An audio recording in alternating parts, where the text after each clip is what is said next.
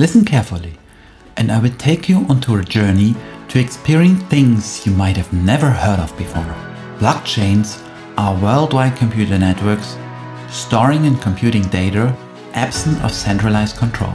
The world of cryptocurrencies is like a global stock exchange, but without the limitations of time, space and rules. One of the most exciting technologies in this area are NFTs. Maybe you've already noticed the mainstream media reporting about NFT art selling for obscene amounts. What is obscene?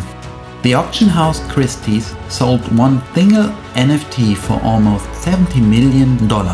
This is basically a proof of ownership for a picture that is publicly visible and accessible to everyone.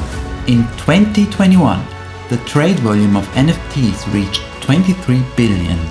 And these are still the early adopters that were early in the new tech trends. With your today's knowledge, would you have invested in Bitcoin at 5 cents in 2010? In 2022, there will be a huge breakthrough of Web3 technology.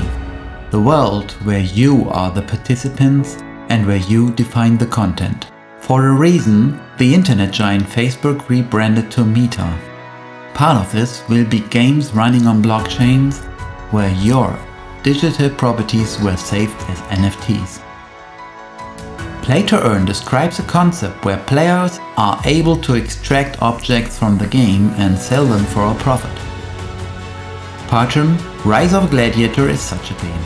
A project in an early project phase where you can enter now at a time where usually only big investors have access. The crowdfunding in the form of microinvestments is also running on the blockchain, and this is not exclusively for gamers. The majority will expect the appreciation of value of the token or try to benefit from the exclusive entry conditions of the token's pre-sale, prepare to stake their token or try to trade the NFTs.